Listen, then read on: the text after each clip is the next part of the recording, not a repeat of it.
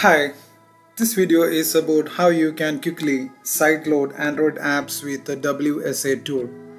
WSA is, as you know, it is Windows subsystem for Android for running the Android applications. So, how you can quickly sideload the Android apps. That means you can install the APK files using the WSA. How you can do that, I'll show you.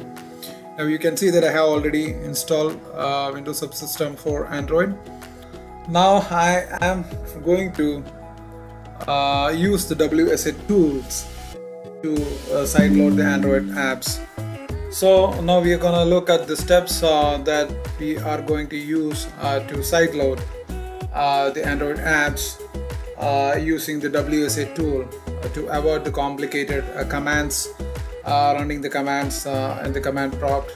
So this is the easiest way. So here are the steps to do that. Just search for WSATools and Microsoft.com and you will get this page. From here, just click on WSA tool. It's a third-party tool. Just click on Get.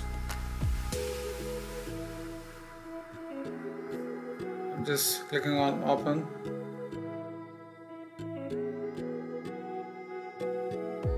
Now it will take to the Microsoft Store, from where you will get the WSATools. I'm going to install that first.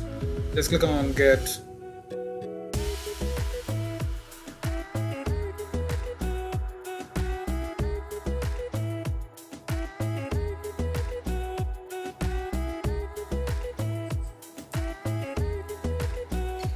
Now just close this one and go to the Windows subsystem. Just go into the Windows subsystem. Now from here you have to turn on the developer mode. I'm turning it on.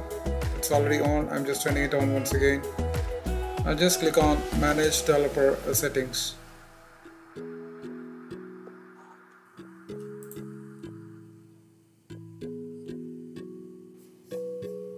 Make sure that this is running. Now after that, just go to the search and type WSA tools. Just click on that and now select. You can have the option to select an APK. Here it says that the ADB is missing, that is Android Debug Bridge is missing. If it says, just click on Install. It will start downloading the ADB. That is Android debug bridge that connects the WSA tool with the subsystem.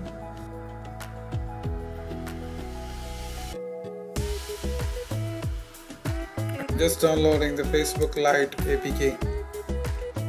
So just downloading that.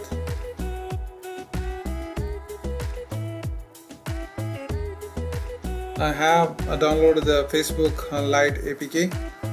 Once you make sure that the Windows subsystem for Android is running, then go to the search and search for WSATools.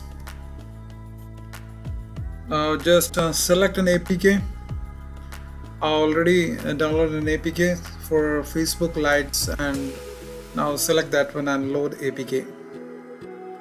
Now it will show that the APK for the FB Lite is ready to install, and just click on installing.